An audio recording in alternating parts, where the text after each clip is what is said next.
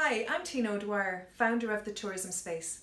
It seems that the questions around sustainable tourism and regenerative tourism have become more important than ever as we've continued to progress through the pandemic.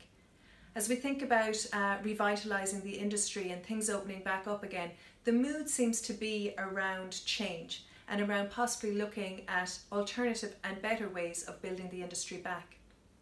However, before we can change behaviour or strategies, we really need to change mindset. That's kind of a universal truth.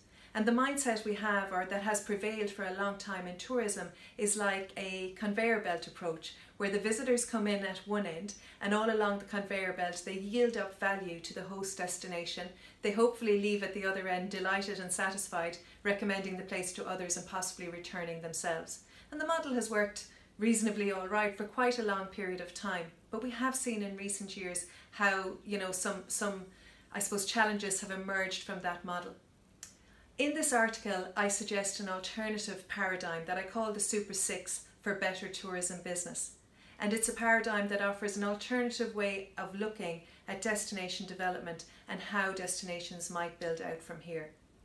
I believe it's a paradigm worth considering because I believe the way we measure success in tourism in the future will change.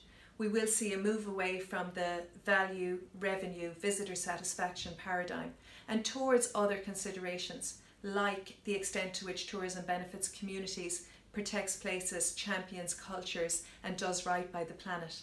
The Super 6 has been derived from really extensive research that I've been lucky enough to carry out over the last decade, as well as extensive implementation of that research and testing and trying different models. This Super 6 has been used as a starting point for destinations that I've worked with to really work out what a better form of tourism looks like for them. This is the first in a series of 6 articles on this topic of the Super 6 of better tourism business.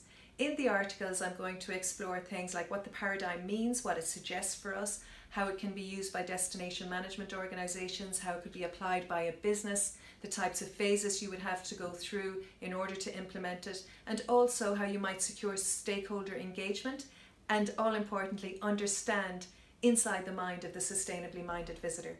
I'm looking forward to sharing that with you over the next few weeks, and I'd really love to hear any comments or observations you have on this topic.